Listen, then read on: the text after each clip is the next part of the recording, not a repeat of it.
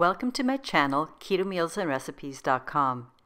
Today I'm going to show you how to make a very budget-friendly, relatively quick, and absolutely delicious and easy keto spicy tuna sushi roll. And besides tasting amazing, the great thing about the sushi roll, it doesn't use cream cheese to keep the cauli rice bound together. While I'm making this sushi roll, I will also share tips and explanations because this version has a bit of a twist to the original recipe. And if you want to show your support for my channel and encourage me to keep making videos, please watch the entire video all the way to the end. The YouTube algorithm looks at certain stats like watch time, like, comments, etc. Also, do check out the end links for more recipe recommendations if you like this particular recipe. First, let's look at the macronutrient ratio for this spicy tuna sushi roll, which is 1.5 to 1 with 12 grams of total carbs, 4.3 grams of soluble fiber, 1.6 grams of insoluble fiber, resulting in only 6 grams of net carbs per entire sushi roll, which is 8 individual sections. And if you're worried about the cost of making this tuna, just a heads up, I will not be using raw sushi-grade tuna in this sushi recipe because it's very expensive to buy the right quality raw tuna and it goes bad quite quickly. In spite of the adaptations, once you make this recipe, you will love the final taste, and it ends up being a fraction of the cost by making it my way as opposed to using raw sushi-grade tuna. So let's get started. One of the first things that I'm going to show you is the way that I make my cauli rice for this particular recipe, because there are many ways to make cauliflower rice. But I have found for the best sushi texture, it's important that you make your cauli rice a bit coarser and a bit larger in size.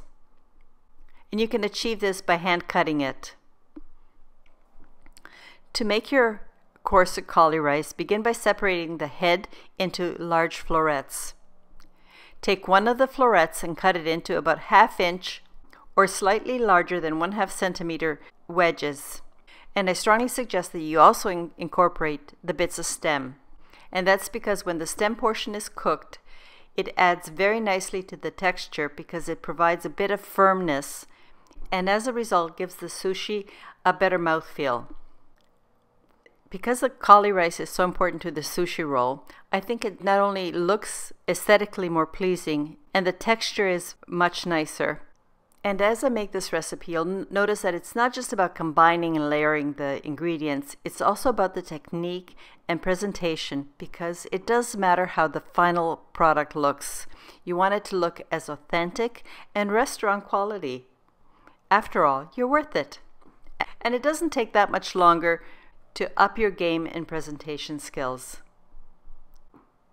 As I mentioned in the past, my mom was a European-trained chef de cuisine, and she drilled into me that presentation matters as much as taste, that we first eat with our eyes. It has to appeal to our visual sense. Even though I didn't have an interest in cooking when I was growing up, and I was really terrible at it, I did help my mom in the kitchen, and I was her sous chef that did all the cleanup. I want to pass on the pearls of wisdom my mom shared with me. Okay, let's get back to making the cauliflower rice. As I said, I prefer to rough chop the head of cauliflower into small pieces. After slicing the wedges, it's time to slice the cauliflower rice to about 1/4 inch or 1/2 centimeter little cubes. You don't have to be precise. You'll notice that some of the pieces will be smaller and others a bit larger. That's exactly what you want, a variety of texture.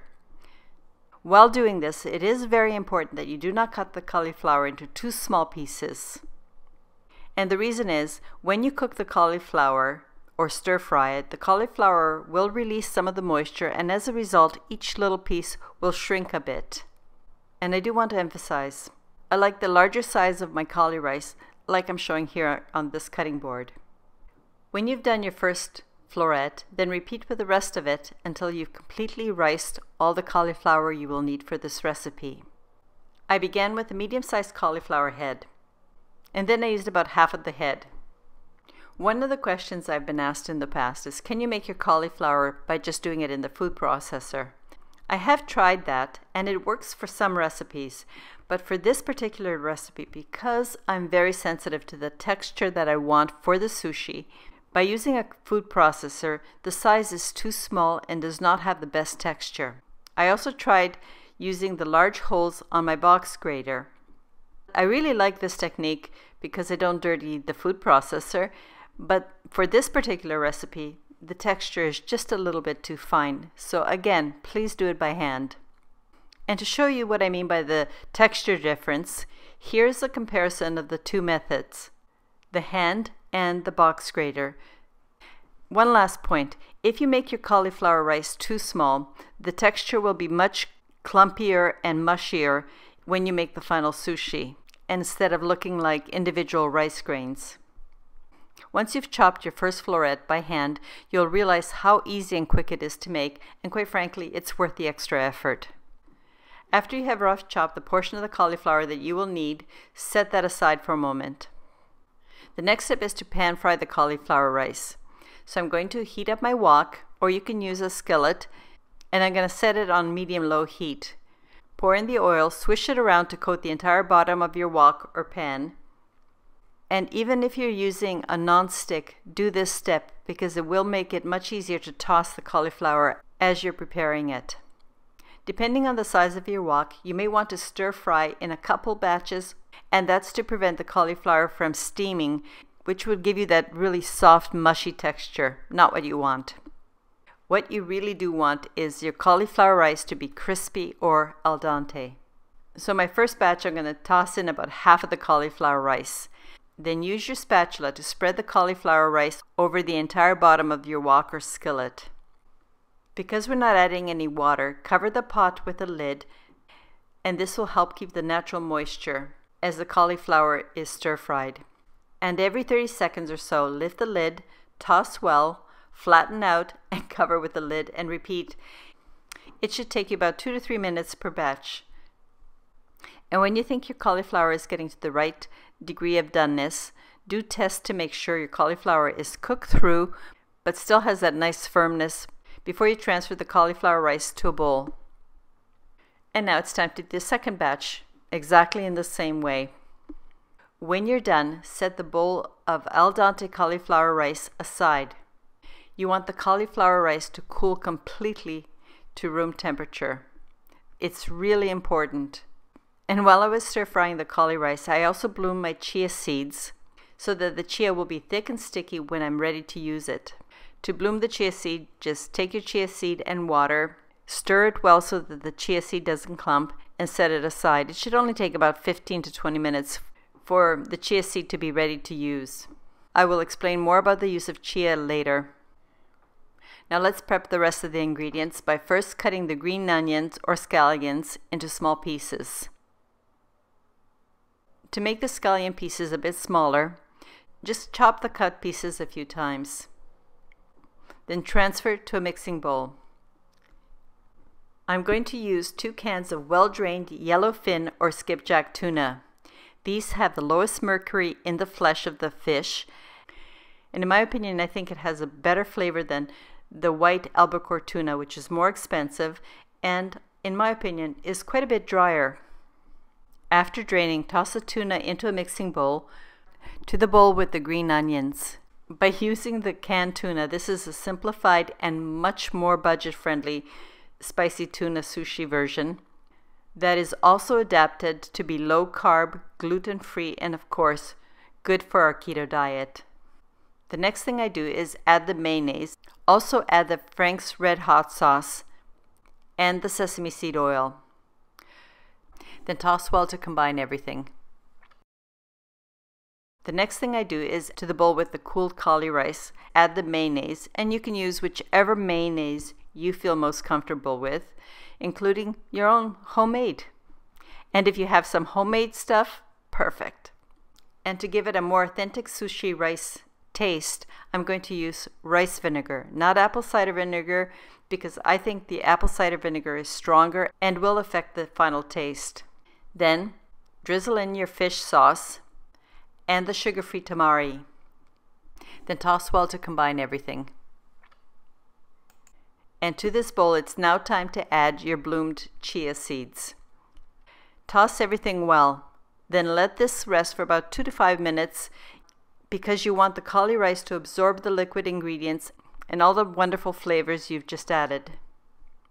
By looking in the bowl, as you can see, the cauliflower has stayed a little chunkier rather than clumping and becoming a homogeneous, mushy mass. Here's another reason why we use the chia seed. The chia seed will absorb any liquid that has not previously been absorbed by your cauli rice. Absorb that taste and will enhance the flavor of your final sushi roll. And that's how we get away with not having to use cream cheese. And I think cream cheese actually has a very distinct taste that would be noticed in this recipe. Here's a little tip for you. For easier cleanup, put your bamboo sushi mat inside a large Ziploc baggie. When it's time to clean, just clean the outside of the Ziploc baggie with warm soapy water and rinse well. Now, lay one sheet of nori, shiny side down, onto your sushi mat. Scoop about 1 cup of prepared sushi cauli rice and distribute it evenly over the bottom 2/3 of your nori sheet. Leave the rest of the nori uncovered because you will need it to seal the roll, which I'll show you how to do later. Next, using a 1 tablespoon scoop, place 4 tablespoons of spicy tuna mixture along the bottom and on top of the cauliflower rice along the entire length of the bottom, like this. The next thing you do is distribute 1/4 of your Vietnamese daikon and carrot pickle and lay it beside the tuna. By the way, adding this Vietnamese and carrot daikon was something that I came up with, and I hope that you like it. Let me know what you think. And if you haven't seen my video how to make this relish, the link for this video and the formatted printable recipe that can be translated are all provided in the description box. But if you don't have the time, you can use fresh carrot and daikon. To roll, take a hold of both the nori and the sushi mat. Roll the mat over the filling as you tuck in and squeeze very gently. Then lift the mat, reposition it, and continue rolling as you gently squeeze until you reach the end of the cauliflower rice section.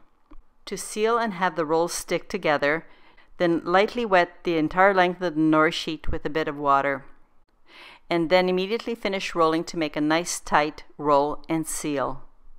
And that's all there is to making the sushi. So the last thing you do is you transfer your sushi roll onto a cutting board. And the best way that I have found to cut it up into even sections, to get clean cuts that do not fray the nori, wipe the blade of a serrated knife with a damp towel dipped in vinegar. Cut your roll in half and then clean the blade between each cut that you make. That's very important. To get 8 even cuts, first cut the roll in half, then each half into half again. This will give you 4 quarters.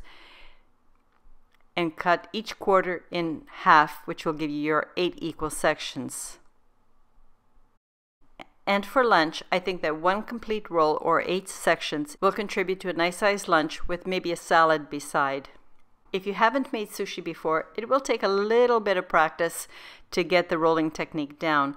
But after you've made a couple of these rolls, you'll find that it's very quick and easy to make. And in fact, from start to finish, it takes me less than 30 minutes to make these 4 rolls. But as I said, it does take a little bit of practice. And now it's time to enjoy. I hope that you will find this budget-friendly version of my spicy tuna sushi roll recipe a really tasty addition to your low-carb, keto, and gluten-free lifestyle. One thing I'm trying to do in this new series is show you that you don't have to sacrifice taste or healthy food while still keeping to a good budget. I would like to thank you very much for watching this video. And if you like my recipe and videos, please share the link with a friend or family member. This helps my channel. As always, your support is greatly appreciated. I have one more special recipe that uses dough chow, which I will share in the next video. So please come back when I post that one. Until next time, I hope you have a healthy and happy day. Cheers!